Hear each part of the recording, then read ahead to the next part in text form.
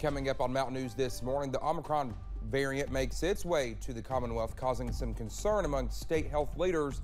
And one Kentucky city works hard to give aid to the people affected by tornadoes in western Kentucky. Dedicated to eastern and southern Kentucky, this is WYMT Mountain News this morning.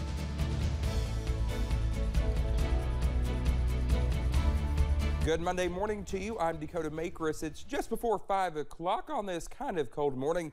Let's head over to Brandon for a look at that forecast. And Brandon, I'm already all over the place. I'm complaining about the chips I've just had. I didn't clean my glasses before the newscast started. So happy Monday to you. Can you get your life together? No, I cannot. I mean, it's Christmas week, okay? It's Christmas week. We're in our last full day of fall here. I will try to behave as the best I can this week. Okay, but I do have one question for you. Frost or no frost?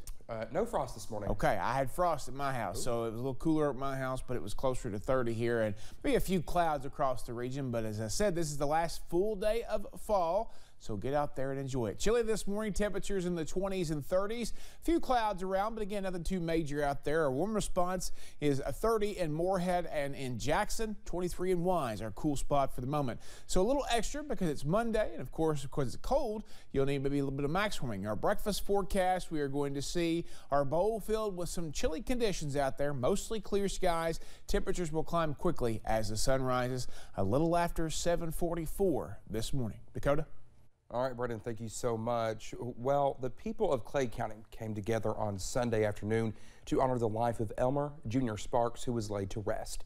Sparks was the longtime fire chief for Big Creek Volunteer Fire and Rescue.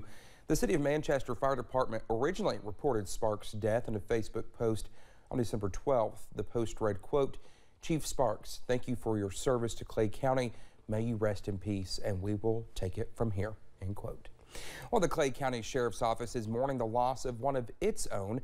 A Facebook post announced that Deputy Kelly Johnson died unexpectedly while off duty, saying in part, quote, "Deputy Kelly Johnson served the citizens of Clay County with pride and integrity for many years. Our thoughts and prayers go out to Deputy Johnson's family and friends as they mourn his loss," end quote. Now, during his career, Deputy Johnson worked for the Clay County Sheriff's Office and Manchester City Police. Most recently, he was working for the Sheriff's Office as the school resource officer. Visitation will be tomorrow evening at 6 o'clock at Britton Funeral Home in Manchester. His funeral will also take place at the funeral home Wednesday morning at 11. Two Leslie County men are behind bars after police say one of the men pulled a gun on a deputy. Mark Jones and Jake Maggard were pulled over by Leslie County Police late Saturday night. In a post on the Sheriff's Department Facebook page, officers say Jones attempted to run from the car by jumping down a nearby cliff, but was caught soon after. The post goes on to say Jones had been cuffed in the front so that he could climb up the steep cliff, adding that while climbing, he tried to pull a gun out, but the deputy was able to take the weapon from him without incident. Both men are facing a host of charges. Kentucky has reported its first case of the Omicron variant of COVID-19. The state's health leaders say the virus could spread rapidly across the Commonwealth while emphasizing the importance of mask wearing in work and school settings.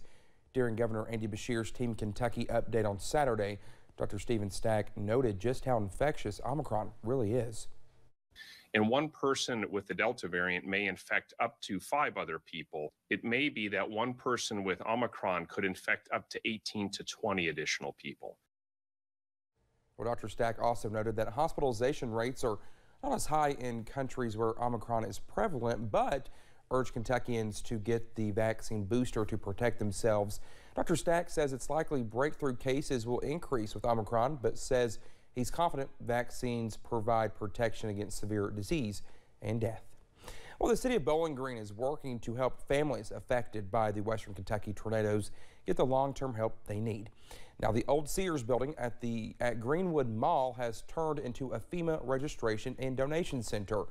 Victims of the recent tornadoes can come and pick up necessities like clothes and phone chargers, as well as receive assistance registering with FEMA for larger projects, no matter what kind of assistance they need. And that doesn't mean you have lost your house. That is Obviously, please come if you have, but that's also, you don't have electricity, you have lost your job. Any way that you were affected by this storm cell that came through, please come here, let us help you. Volunteers will be welcoming those affected by the tornado starting at 8 o'clock this morning. City officials say they are still in need of some items, including hair care for a variety of hair types, towels, batteries, and phone charging devices for those without power. Well, yesterday, Governor Andy Beshear was at Pennyrile Forest State Park, just south of Dawson Springs.